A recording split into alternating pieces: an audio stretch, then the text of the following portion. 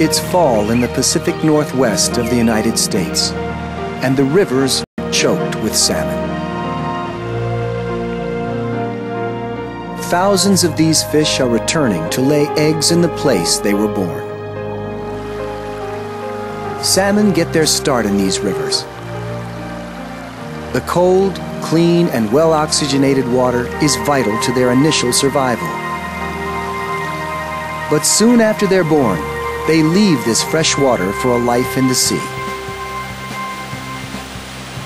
Unlike most freshwater fish, salmon move freely between the two environments.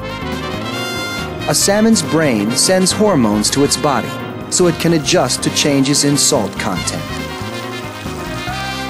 The fish spend as many as 8 years swimming in the sea, then head back to fresh water to lay their eggs.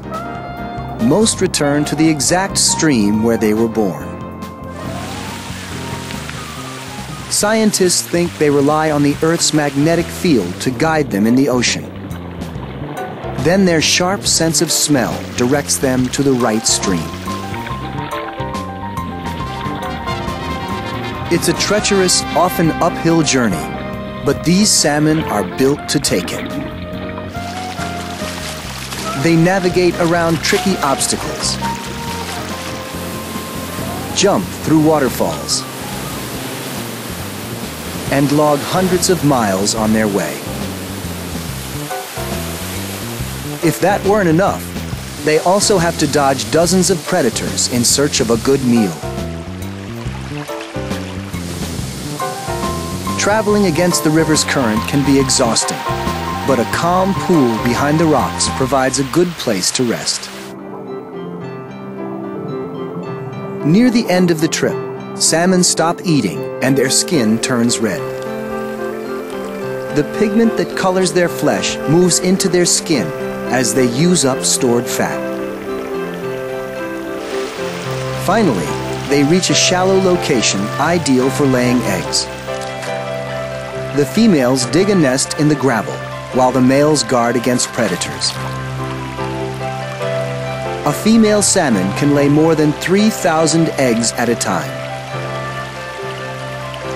The males protect the eggs until the females die.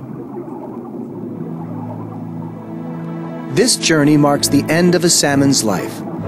Worn out and starving, both males and females die soon after spawning. As their bodies decompose, they provide nutrients for the next generation. After about 4 months, the salmon eggs hatch. The young fish spend several months in the river before heading to the sea. This amazing cycle begins all over again.